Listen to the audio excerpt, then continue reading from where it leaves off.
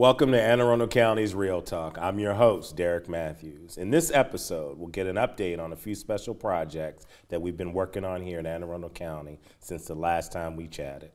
We're here with our guest today, Mark, help me out. Sakraida, who is a adventure therapist at the Pathways.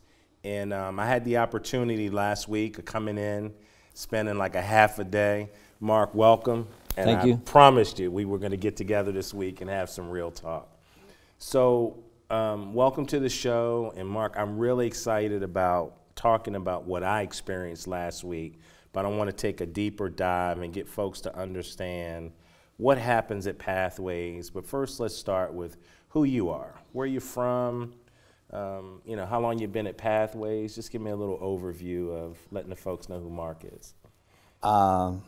Texas-born, Yankee-raised. Okay. Moved up here from South Carolina after I'd graduated from graduate school. Okay. Applied at Pathways and was hired as the original admissions counselor. Okay. A little over 27 years ago. Wow. Then about a year after that, was fortunate enough to go through the facilitator training for the adventure therapy program. Okay. 9 months after that, I was offered the position. Okay. And life has changed so dramatically for me based on that. I have not looked back because so many doors have opened for me that are just fantastic, and experiences that 35 years ago, if you'd have told me I would have done half of it, I would have no. I could tell that not only your love and passion for what you do, I could see the love and passion for the clientele that was coming in. So having said that, what are some of the services that are offered at Pathways for people that are recovering from addiction? We try to be as broad brush and offer as many services as possible. Spirituality, gender groups, art therapy, music therapy, adventure therapy. We also provide intensive outpatient and traditional outpatient treatment services to the community. To keep, our schedule as full and, our patients as busy as possible, because due to the short period of time that most of them are there.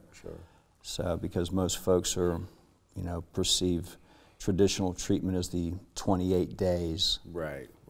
It's, a person could be in treatment for 5 days, 5 weeks, 5 months, or 5 years, and still can walk out and pick up and start using immediately afterwards. Unfortunately. Sure.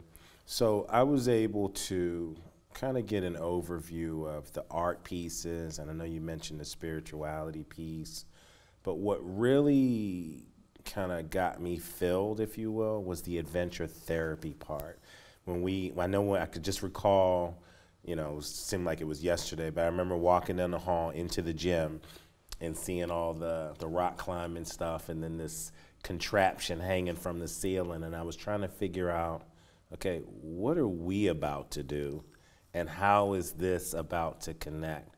So let's talk a little bit about adventure therapy and why we go with what we call adventure therapy. Adventure therapy is a part of our treatment milieu that, instead of our patients being lectured to, handouts, PowerPoints, it involves our patients and gives them the opportunity to have hands-on experiences and challenges that get them to start thinking. It's about, as most folks would look at it, as team building, communication enhancement, trust building, helping an individual to learn that he or she can do more than what he or she realizes, or more importantly, will allow themselves to do up here. And that was the kicker for me. And when you see people step out of their comfort zone, because in the recovery process, it's about, persons stepping out of, because being an addict or an alcoholic, we're comfortable with what we're doing.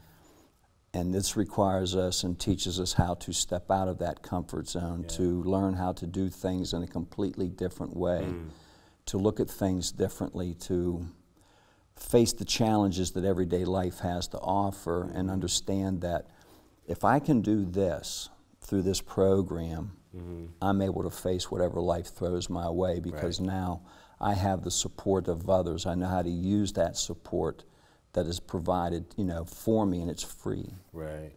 All right, we're going to take a quick break, ladies and gentlemen, but what I want to do right now is let you know what we're about to show you is some of the activities as far as the adventure therapy piece that we've been talking to that happens at Pathways. You're going to be very excited about what you see. Take a quick look. I've had folks that they're more afraid to come here into the woods because they think it's dangerous, because what's normal for them are, you know, drive-by shootings, dope deals going down on just about every corner. This is strange to them. This is dangerous to them. I see people that are more afraid of bugs, but, you know, shooting heroin or drinking massive amounts of alcohol, that's, you know, that's second nature.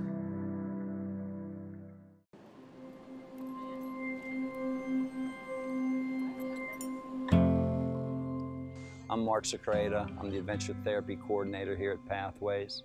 My job is to take you out of your comfort zone.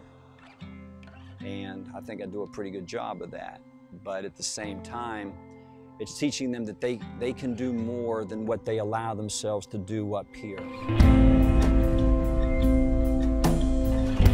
Adventure therapy is a nice little special term used to describe what's basically known as experiential education.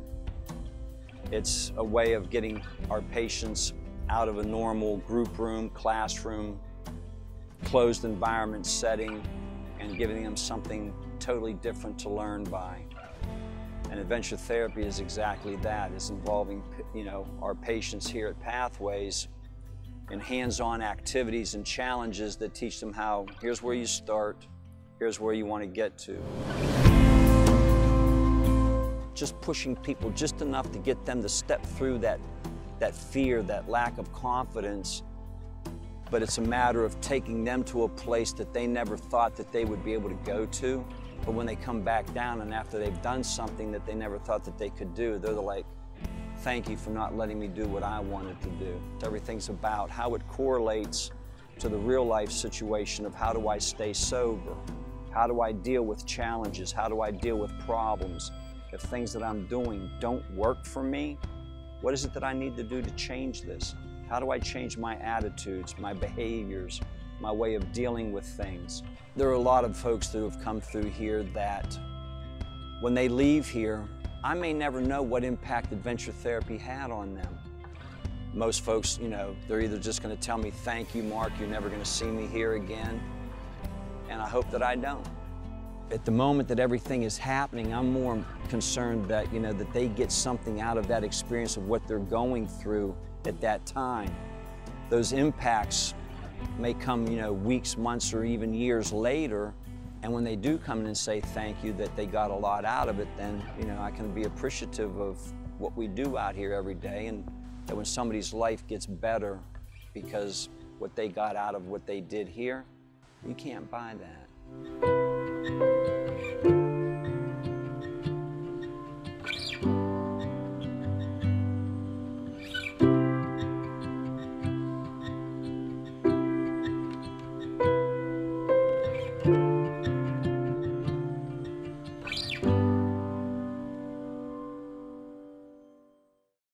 So just so they have clarity, so we climbed in partners, so the teamwork aspect was there.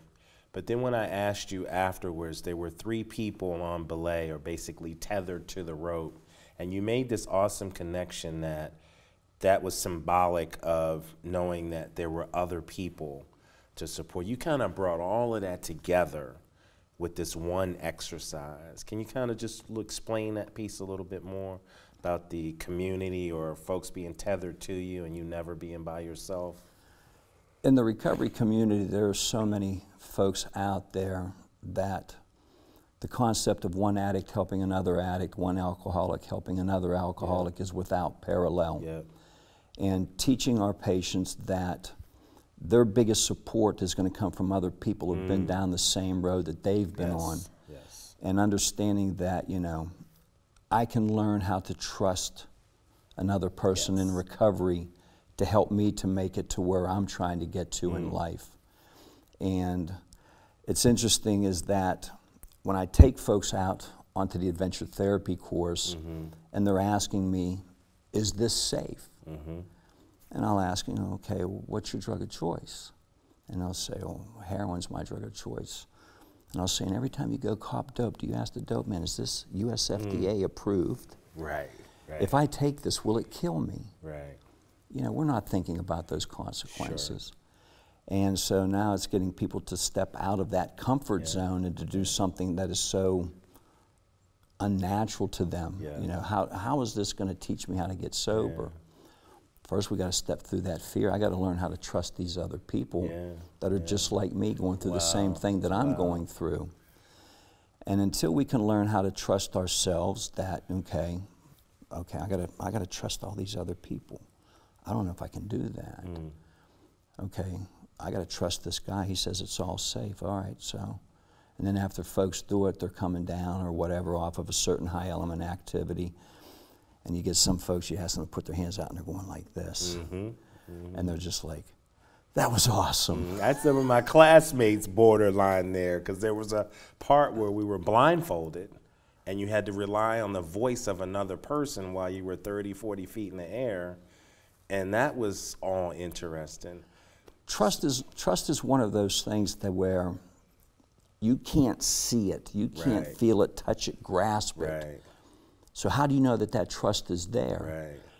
And it's just like, as you described the indoor rock climbing wall. When I have my clients to, to climb that, I have them blindfolded. And I have another, client on the ground standing there giving them directions, telling them where to put their hands and to put their feet, to allow them to teach them how to, to take my time, listen to the directions, and I have to put my trust fully into this person. Because I can't see exactly what it is that they're trying to tell me what to do here. So, but it's a lot of fun.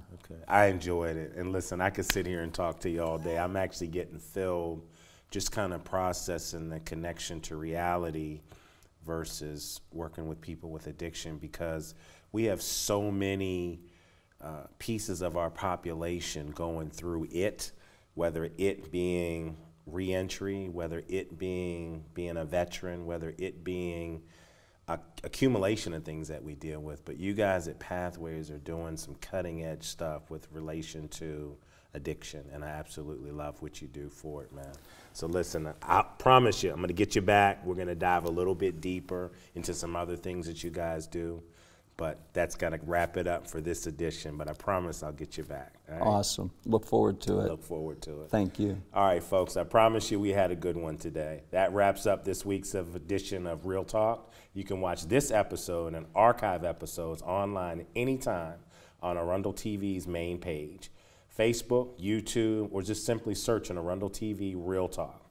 Please tune in next time for more highlights around news around the county. Next time, we'll be discussing some other things going on, to include gun violence and some other things here in Anne Arundel County. Thank you, and until next time, I'm your host, Derek Mathews, and this is Real Talk.